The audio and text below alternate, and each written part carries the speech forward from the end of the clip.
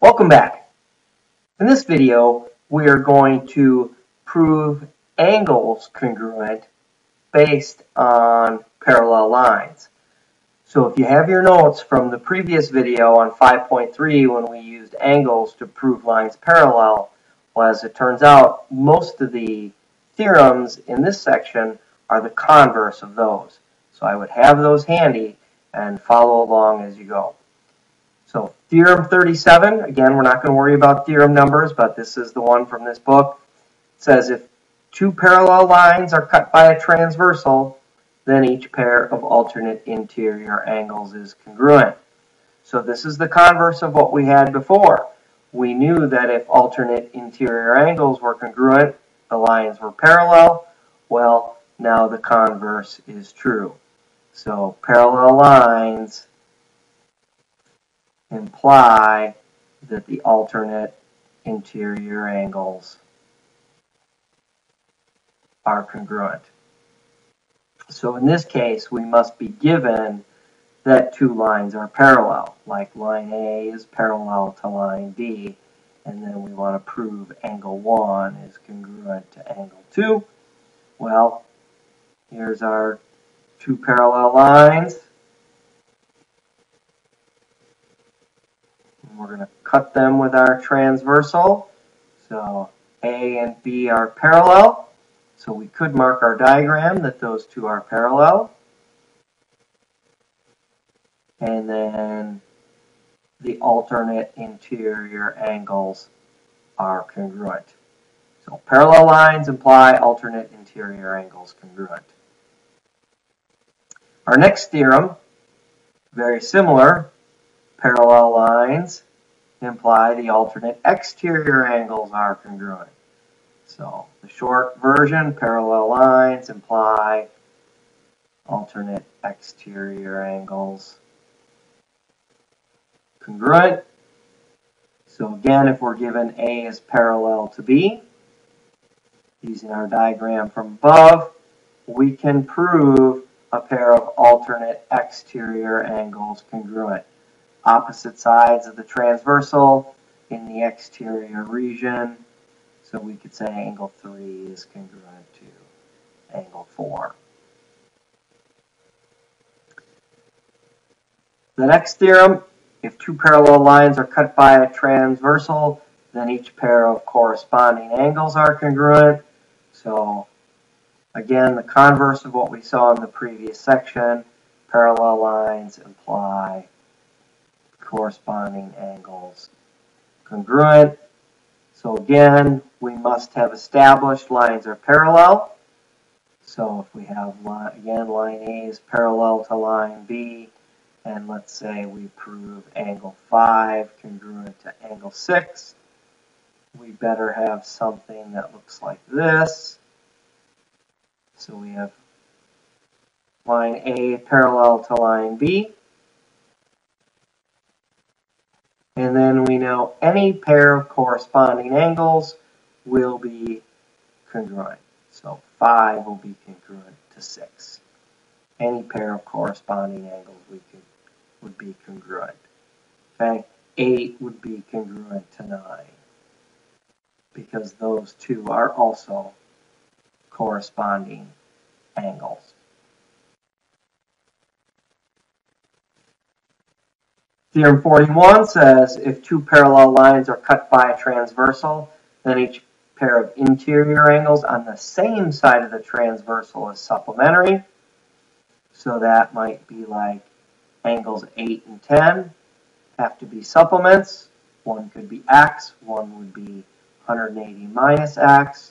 So our reason in a proof, parallel lines imply interior angles on the same side of the transversal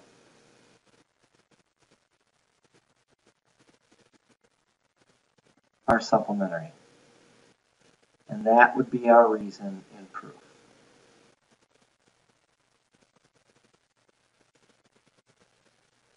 And as it turns out, we have another theorem, the same kind of thing. We can go back to our diagram here.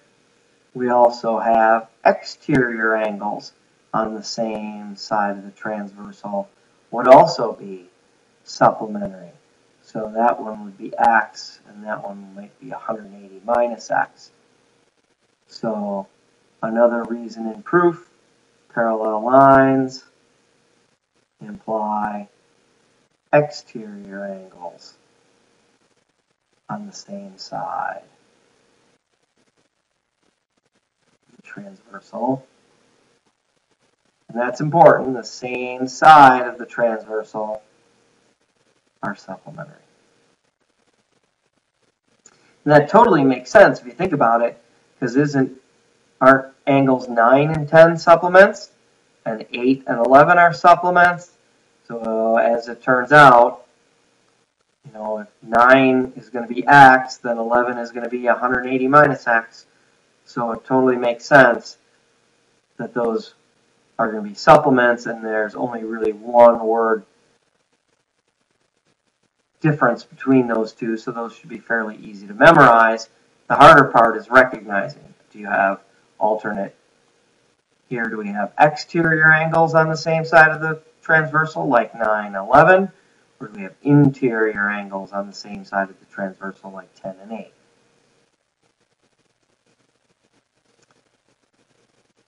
And something interesting here that you may have noticed, if we have parallel lines,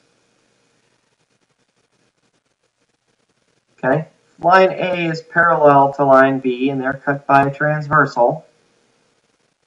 Okay. Well, if you look around, don't we know that, the corresponding angles are congruent, or the alternate exterior angles are going to be congruent? And as you go around, you'll notice, well, if you have vertical angles and you have supplements, as it turns out, if we have parallel lines and they're cut by a transversal, any pair of angles will either be supplementary or congruent. Any pair of angles will either be supplementary or congruent. So very interesting. Like these two will be supplements. So there you go. Using vertical angles, we're either going to have one hash mark or none, and we know that the one and the none are supplements. So every pair will be supplementary and congruent. Next theorem. In a plane, if a line is perpendicular to one of two parallel lines, then it's perpendicular to the other. So we might be given that line A is parallel to line B, and we are given that line A is perpendicular to C.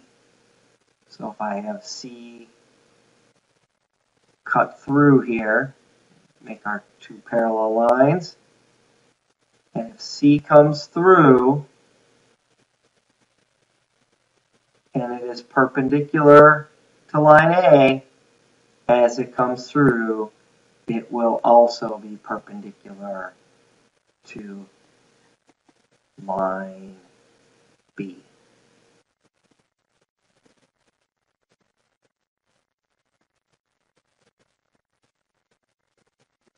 Next theorem says if two lines are parallel to a third line, then the two lines are parallel to each other. This is the transitive property of parallel lines.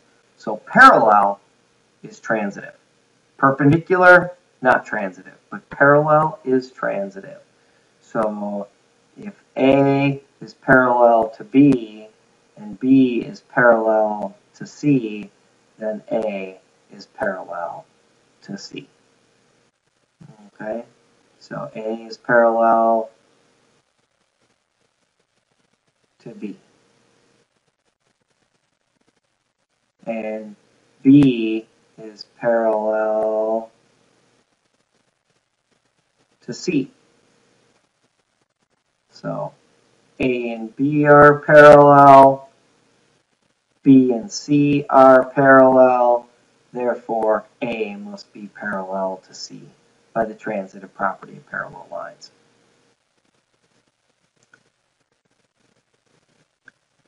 And the final postulate is the parallel postulate.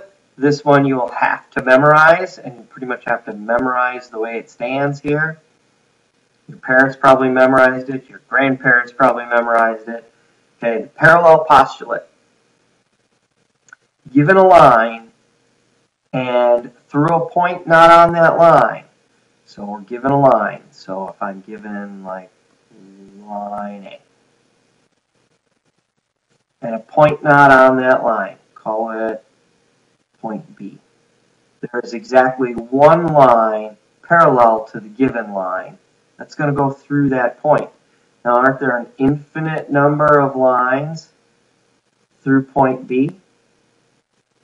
I can draw all sorts of lines through point B. But only one of those lines is going to be parallel to A. And we'll call it L. So only one of these lines that goes through point B will be parallel to A. So given a line, and through a point not on that line, there's exactly one line parallel to the given line.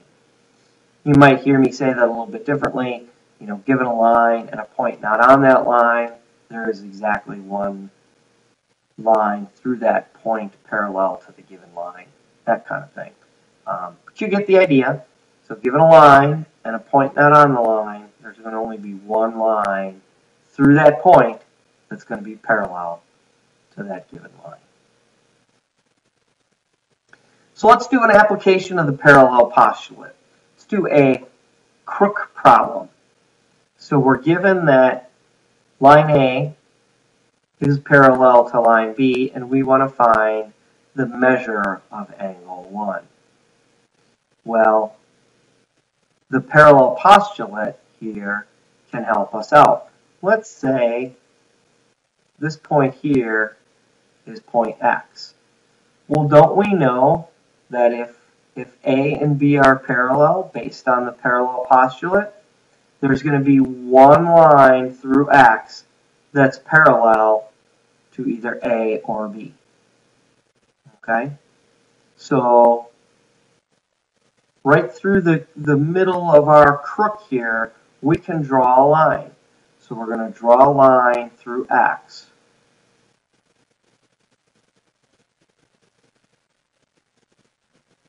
Okay? And what allows us to do that is the parallel postulate. So we're going to draw a line through X that's parallel to, doesn't really matter, line A or B. I'm going to start from the bottom. I'll work from the bottom up to line B. So if I draw a line through there, I can say that now that line C is parallel to line B. And using the transitive property of parallel lines, A is parallel to B is parallel to C. Now I know all three of these are parallel. And I'm pretty much on my way. Since all these lines are parallel, now I can use my property of parallel lines. And don't I know that parallel lines imply that the alternate interior angles are congruent? And that means that the bottom part of angle 1, not the bottom half, but the bottom part of angle 1 has to be 40, because these are alternate interior angles. The bottom part and that one are alternate interior angles. Okay? Well, I also know that the top part of angle 1, these two have to be supplements, because the interior angles on the same side of the transversal are supplementary. So parallel lines imply interior angles on the same side of the transversal.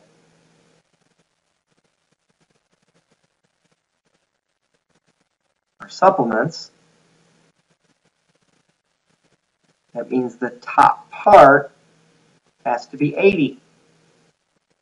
So Angle 1 is made up of the bottom part, 40,